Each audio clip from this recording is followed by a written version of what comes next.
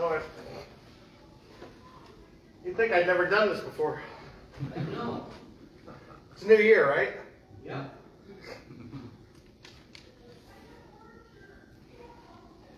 Having a fight in there? I don't know. Welcome. Fellowship with us and share God's love. Just a couple of quick announcements. Ad board is on the 17th, where we'll be voting on those things. We'll be recommending to the Charge Conference, which is the 21st. That's 2 weeks from today.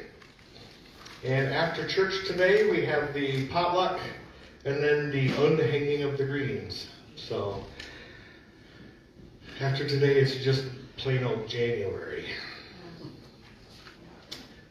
Do we have any other announcements?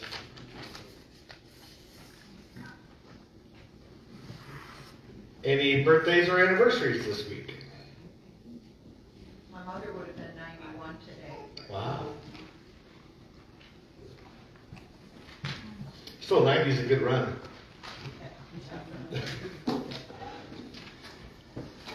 All right. On this Epiphany Sunday, let's start by singing We Three Kings.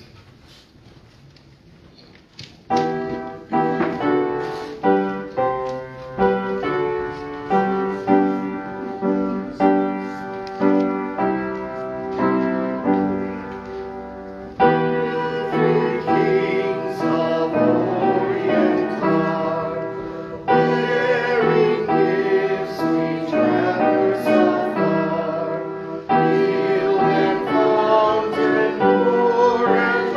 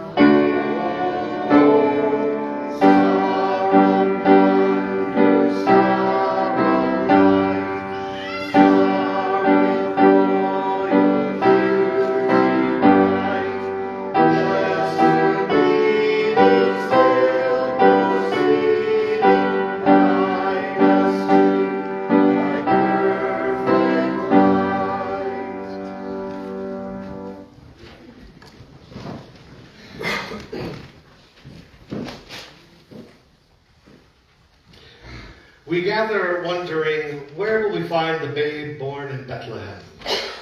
We will find the babe in the laughter of children, in the wisdom of grandparents. We gather asking, where will we find the child of Christmas? We will find the child where the needy are gifted with hope, where the oppressed are set free. We gather wanting to know, where will we find the Christ who has come to us?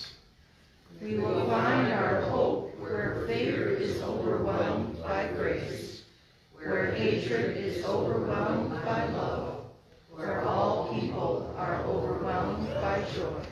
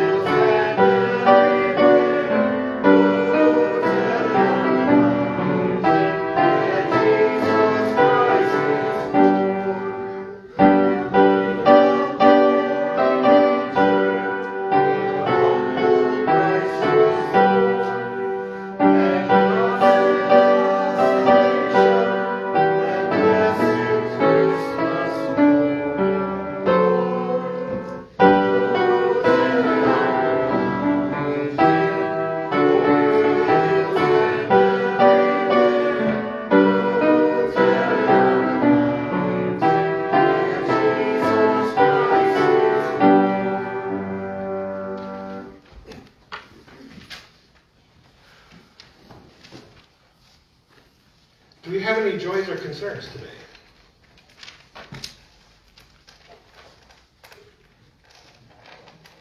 Yes, TJ. I was approved for my license. All right. He's free. That was a long journey. Congratulations on that. Thank you. Jack? I'd like first for my friend Dennis. He's in Chicago at the Chicago Hope Cancer Center, Okay. and they're trying this one type of treatment, and if it works, he could have another year or two to live, but if it doesn't, probably 2 months. Okay. So your friend Dennis is at the Chicago Hope Cancer Center receiving specialized treatment to... Yes, it's you stay in a hotel, but then the treatment, it's not a hospital, but you go during the day and you get your cancer treatments, and you go back to the hotel, which is right there. Okay. I'd like first for my niece Madison. She had to take her dog to a special animal hospital at Byron Center last night, and she will go back. She can pick her up at 12:30 in the morning. So she's got to drive back tonight to get the dog. And Georgia has what they call Lyme's disease in an animal. I guess it's worse than in a human. So hopefully they've got it under control. Georgia's been under an antibiotic, something or another, through an IV all night. So your daughter's dog? It's Madison, my niece. So, Oh, your niece, Madison? Yep, Georgia. And Allison Dog, Georgia, is in for treatment for Lyme's disease. And it's really affecting my father because of sclerosis. Yep. So prayers for all of us. Like the family.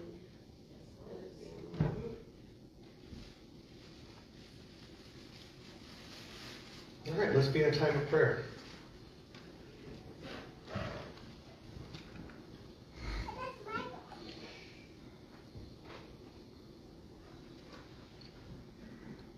Abba, we belong to you. And it is good to have this time and this place and these people with whom to gather to be reminded of that. You have blessed us in many ways, O God. Here at the end of the season of Christmas, as we enter the season of Epiphany,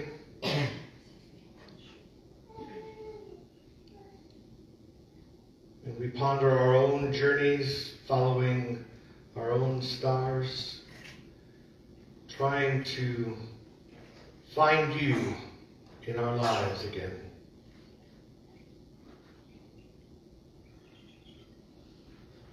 And we ask for your guidance on that journey.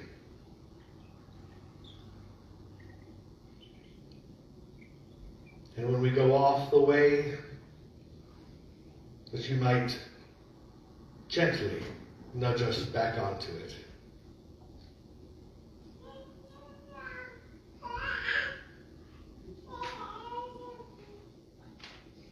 We also pray for those who are in need today, O God, the poor, the outcast, those who live in areas ravaged by war and violence, those whose bodies, minds, hearts, or souls are in need of healing. Guide the hands of those who care for them all. Move the hearts of the violent towards peace. And send your Holy Spirit to bring wholeness again.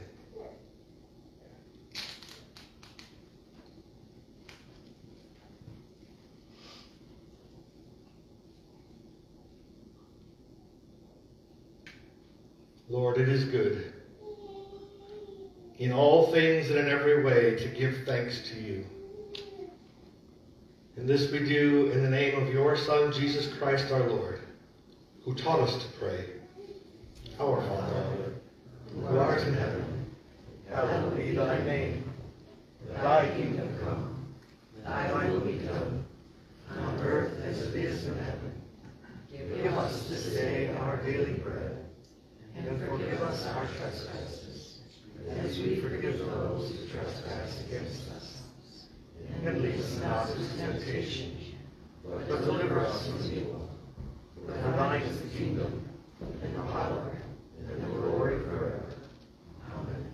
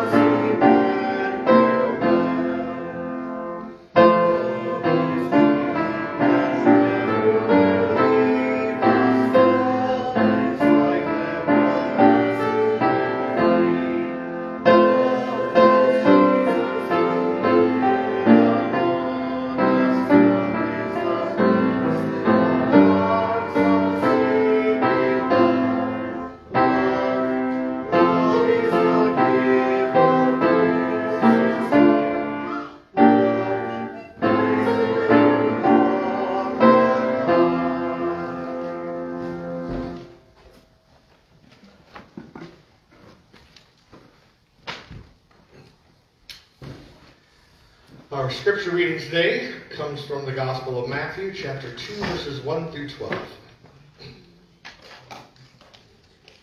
Now after Jesus was born in Bethlehem of Judea in the days of Herod the king, Magi from the east arrived in Jerusalem, saying, "Where is he who is born King of the Jews?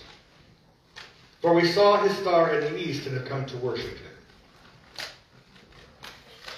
When Herod the king heard, he was troubled, and all Jerusalem with him.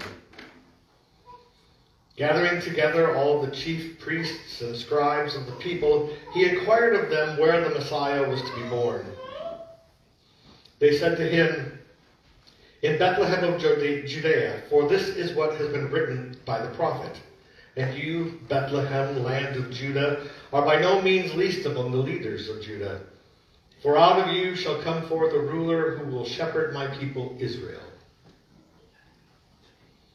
Then Herod secretly called the Magi and determined from them the exact time the star appeared.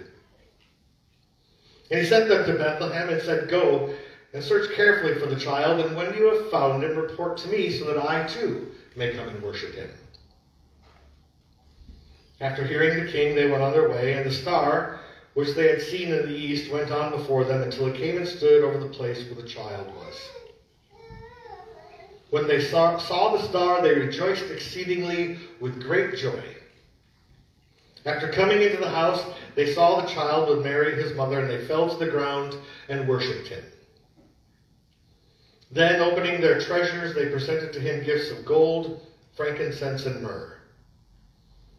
And having been warned in a dream not to return to Herod, the Magi left for their own country by another way. The word of God for the people of God. Will you please join with me in the prayer to the Holy Spirit?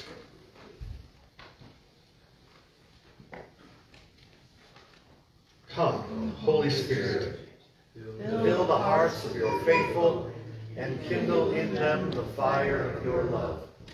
Send forth your Spirit, and they shall be created, and you shall renew the face of the earth. O God, who by the light of the Holy Spirit did instruct the hearts of the faithful, grant that by that same Holy Spirit we may be truly wise and ever enjoy your consolation. Through Jesus Christ our Lord. Amen.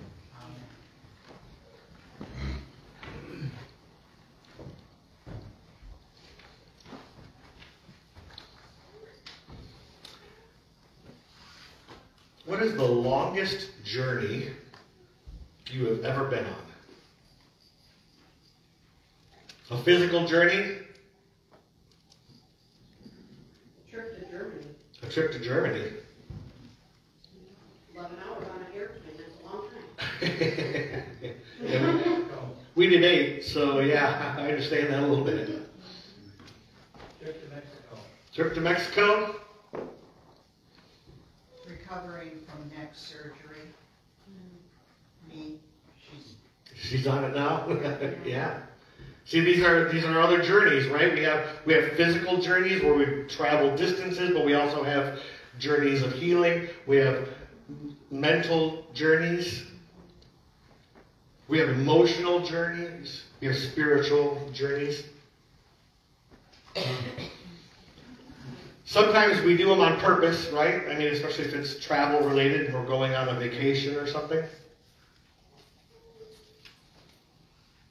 Sometimes we do them on purpose because we want to better ourselves or learn something new.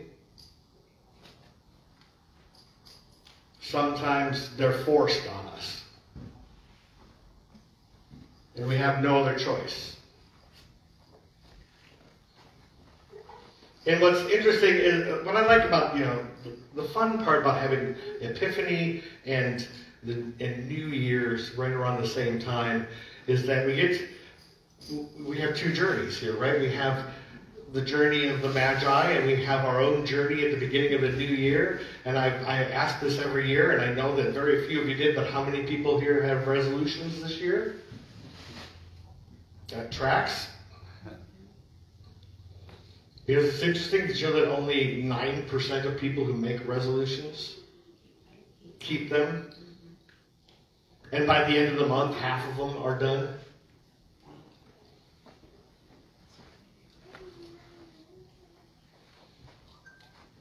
Do you know what the main reason for the failure is? This one intrigued me because I like to think that people are generally good and trying and doing the best they can in their circumstances. But there's a little part of me who's like, you're lazy, something like that. The number one reason is that people have not accounted for external factors that will influence them. They think that all they have to do is change themselves, and they forget that when they go out into the world, there are triggers that are going to set them off and cause a problem.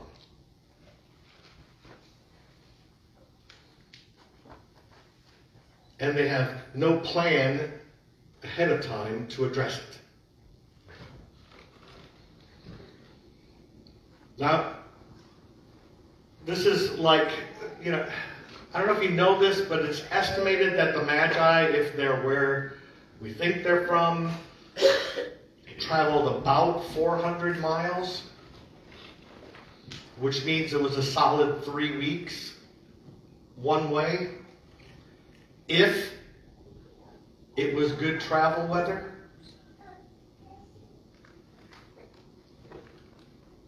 And still, they pressed on. But it seems like the minute weather, gets a little cloudy for us, we're like, I'm not going out there. Or even worse, even just think about like in terms of a resolution or anything like that, the moment we come across just a little bit of a bump in the road, we're like, I'm weak, this isn't going to work, and we walk away from it.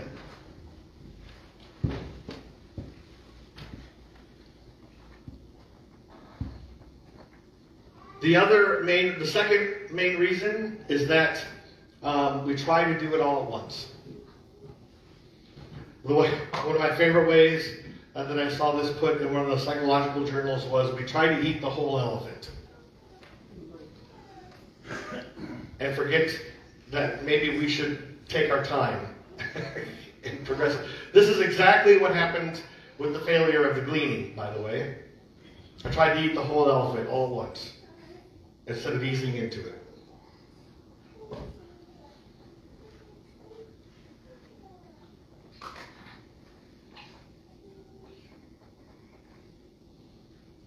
Another aspect that I think falls into this is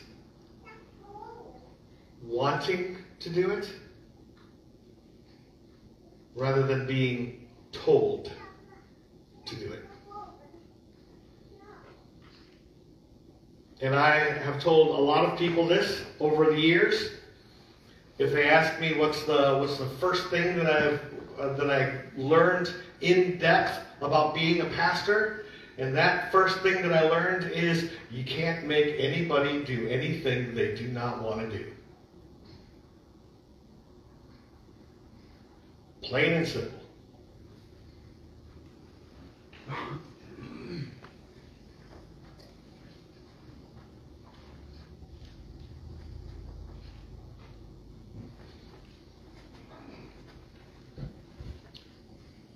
Sometimes journeys hurt.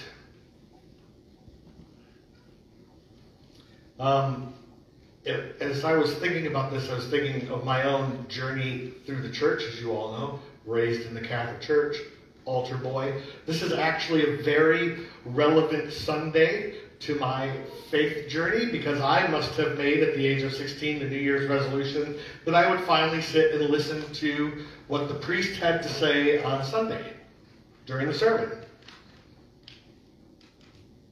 And today is also, yesterday technically was Epiphany, and today is the celebration of the baptism of Christ.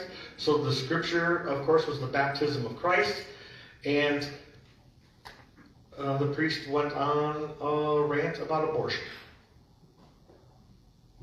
And I looked at my mom, and I said, I missed the connection with the scripture. And she looked at me, she said, there wasn't one, just be quiet.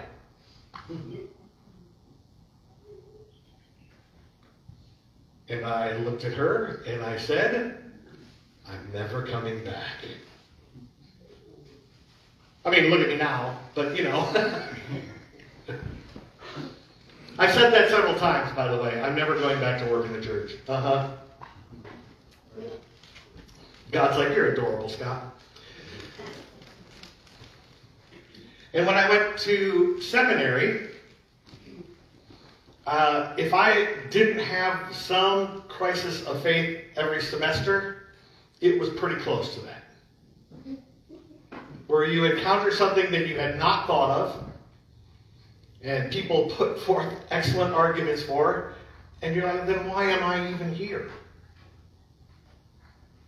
But then you work through it, and you incorporate it, and you address it in some way, shape, or form, and you find that on the other side, it's actually a better, stronger, deeper faith. And I think that it's a journey that very few people take.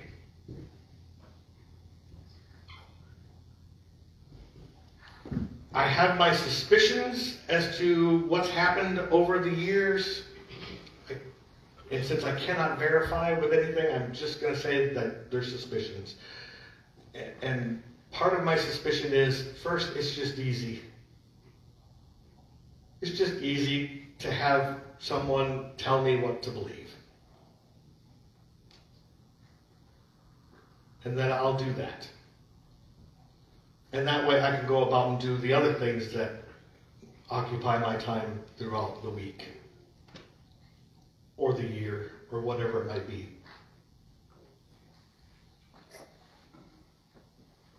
And part of that whole mindset has actually led to where we are now as a church with a capital C. Because the reality is that there are people out there who are not Christian, who are absolutely decimating with scripture and with reason and with logic and with experience, all those things John Wesley said we should rely upon in the formation of our faith.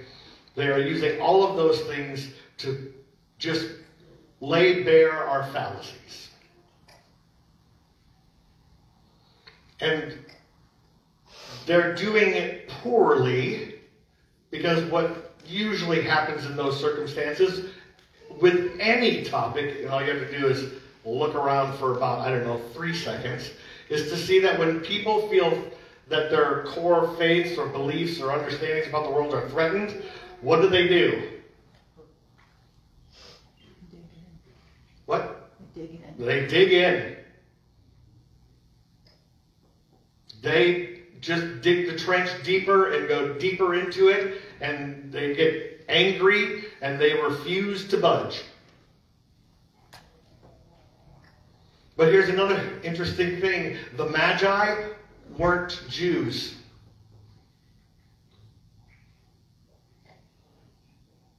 This had nothing to do with them, but they made a 7-week round trip to fall down and worship at the King of the Jews, while we won't listen to anybody outside our own faith because they're just trying to hurt us. But we call these Magi wise men. We refuse to hear wisdom outside of ourselves. Isn't that weird? We have a whole Sunday for this. For these wise men who had no skin in the game, as it were.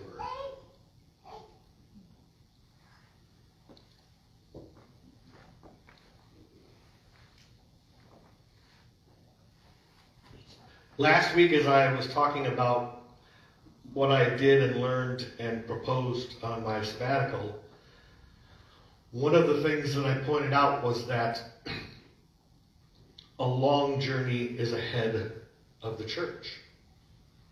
Of all of them, of all congregations.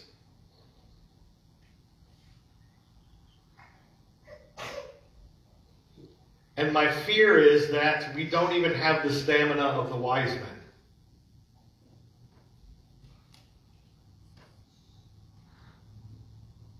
To take our time to travel through good weather and bad weather. To look for that star that guides us to Christ wherever he may be.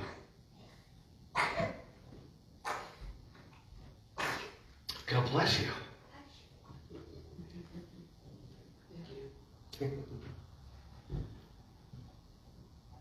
And I know that sometimes I think about it and I'm like, I don't know if I have the stamina for that. And I'm younger than most of you.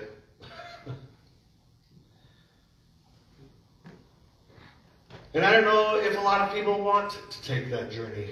It's easier this way. We love cruise control. Man, if we can predict as much of a part of our day, our weeks, our months, our years as possible, oh, we are so happy for that. We just love cruise control.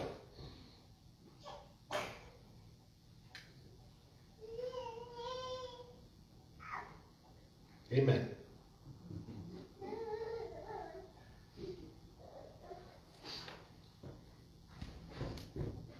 I don't know if we have the courage the Magi had,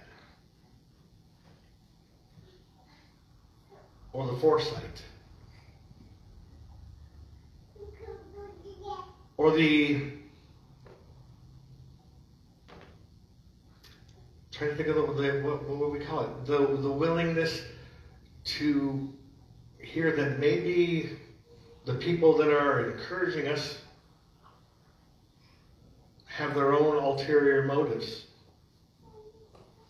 And maybe it's best we take the back roads home.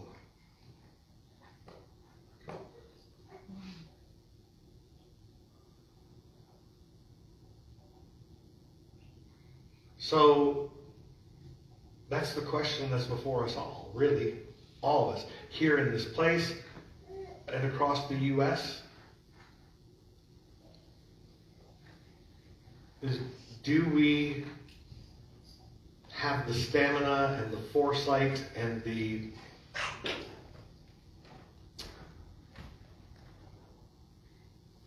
personal choice to actually want this?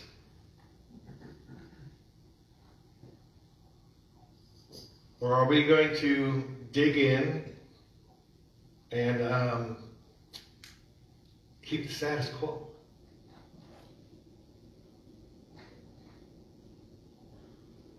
Because the status quo isn't working.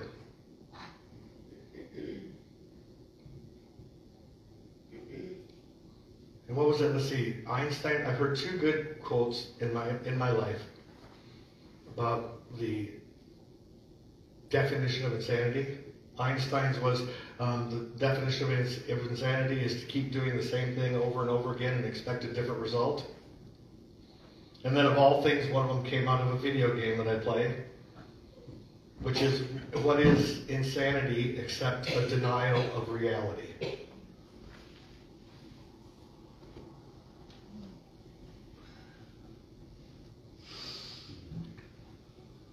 So, whenever you want, gather your camels and your supplies,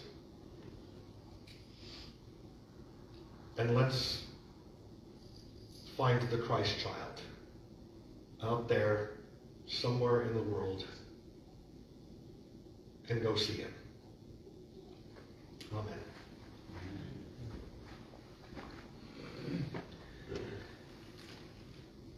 One of those popular understandings about Christ is that we have to wait until he decides to come here again. And yet, scripturally, we know that he has said numerous times that he is always here. Whenever you see the least of these, my brothers and sisters, there I am also. Wherever two or three of you are gathered in my name, there I am also. And in this celebration of communion, when he says, I am in the bread and the wine. Christ is always coming again. Christ is always present. And so remember that as we reflect on that time when he sat with his disciples one last time for a meal, and he took the bread and blessed it. Blessed are you, O Lord our God, ruler of the universe, who brings forth bread from the earth. And he broke it. And he gave it to his disciples and said, take, eat, this is my body, my physical presence given for you.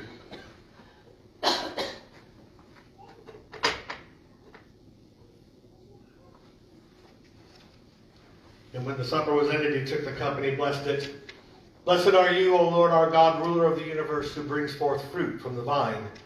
And he gave it to his disciples, every last one of them, Judas included, and said, take, drink, this is my blood, my life, for the life of the flesh is in the blood,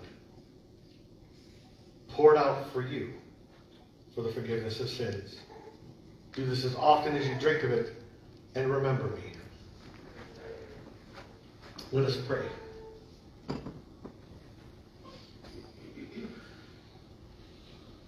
God in heaven,